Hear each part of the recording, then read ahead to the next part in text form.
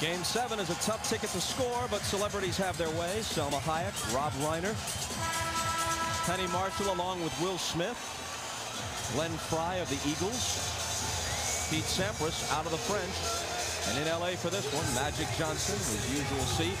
The great Brian Wilson hoping for good vibrations for the Lakers in the second half. Dustin Hoffman documenting the affair. Old Shaft, new Shaft, Richard Roundtree and Samuel L. Jackson. Diane Cannon as ever, Denzel Washington, and Jack Nicholson. If Randy Newman is here, he's